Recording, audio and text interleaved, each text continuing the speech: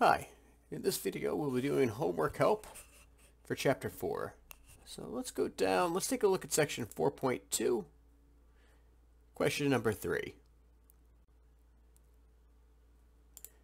And we'll do a similar question. Okay, so one of the biggest factors in determining the value of a house is the square footage. The accompanying data represents square footage and the selling price in thousands of dollars for a random sample of houses in a certain region. Okay. So the first question is, which variable is going to be our explanatory variable? Now remember, explanatory is the independent variable or the one that's going to be on the x-axis. So when I open my data set, oh, here's square footage. That's the x variable. That must be my explanatory. So square footage is the explanatory. Good. Now the scatter diagram. All right, well, let's use technology. So again, here's my data set. I'm going to click this, open in Excel, open. All right, enable editing. Remember, always enable editing first. And I want to create a scatter diagram. So the first thing is I want to select all of my data. So again, just dragging and selecting all of the numbers. And I want to insert. And again, we're talking about a scatter diagram or a scatter plot. So we're over here in charts. Again, typically recommended charts, that's your best bet. And, oh, there we go. The very first one.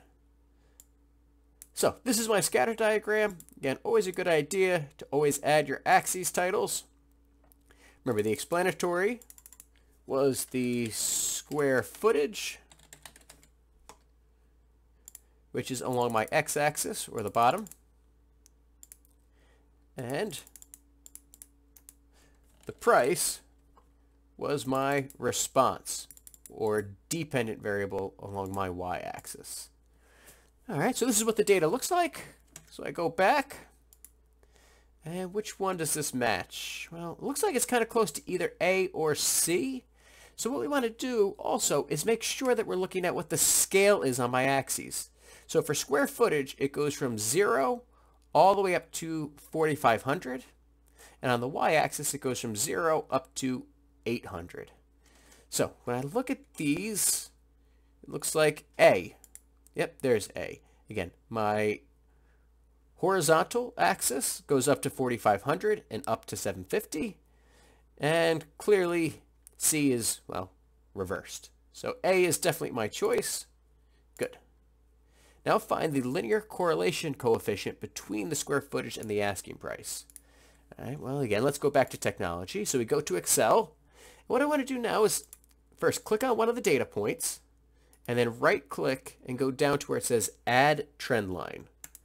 Now, if I add the trend line, there we go. And then over here where the options are, we can display the equation and display the R squared value. And so that's this box over here.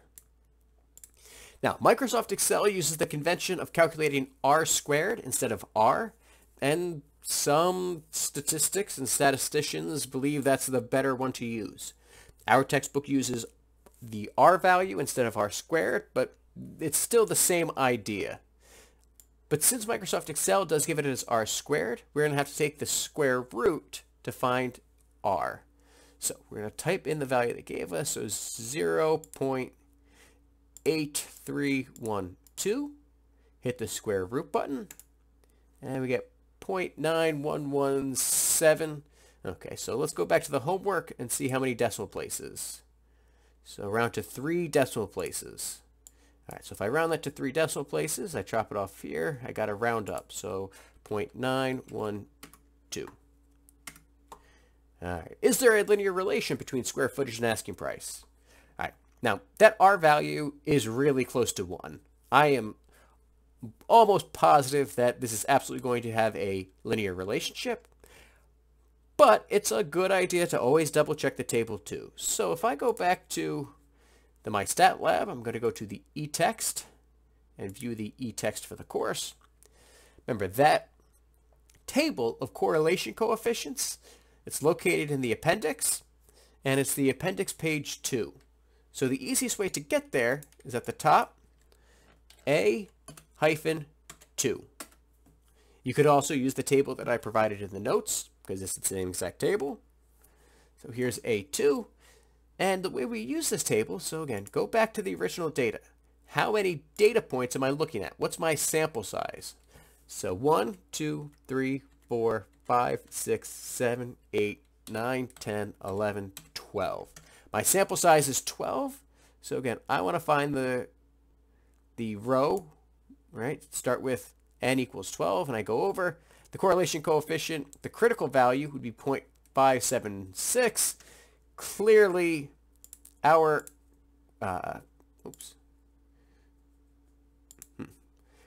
clearly our correlation coefficient 0.912 is bigger than 0.56, so absolutely there is that relationship.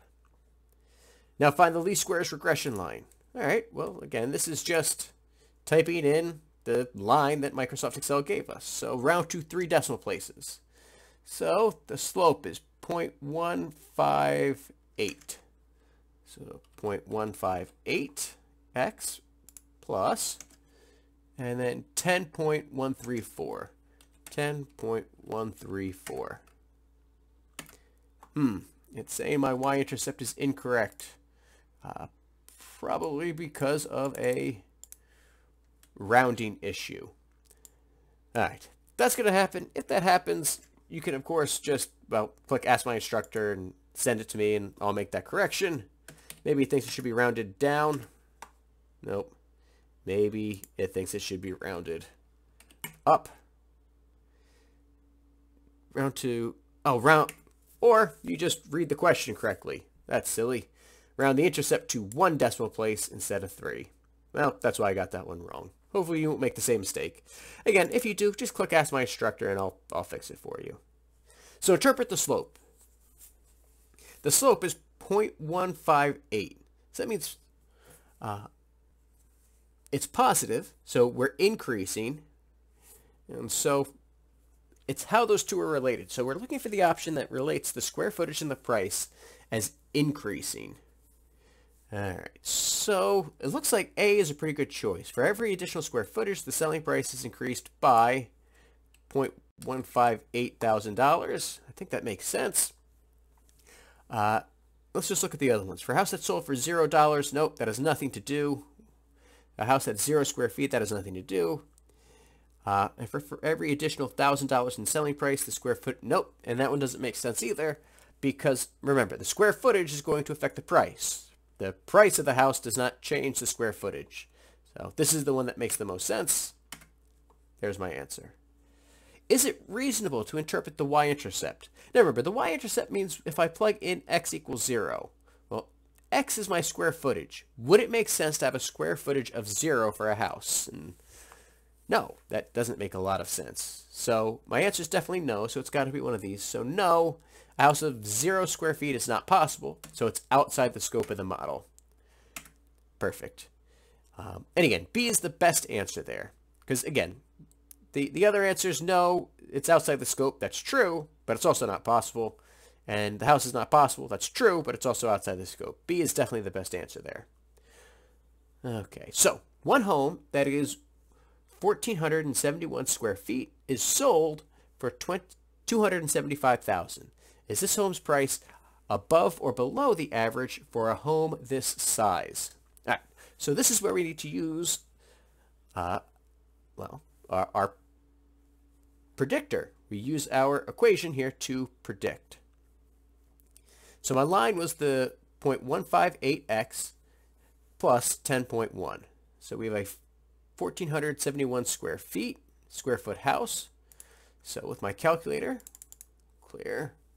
So 0.158, again, that was my slope, times the square footage, 1,471, equals, and then plus 10.1. So we get 242.5. So that's what the model predicts is 242.5. This one sold for 275, which means this home's price is above average, and the average price for a house that size would be, and again, we're rounding to the nearest whole number, so 243. 243. There we go. And that's it. That's how we do that question.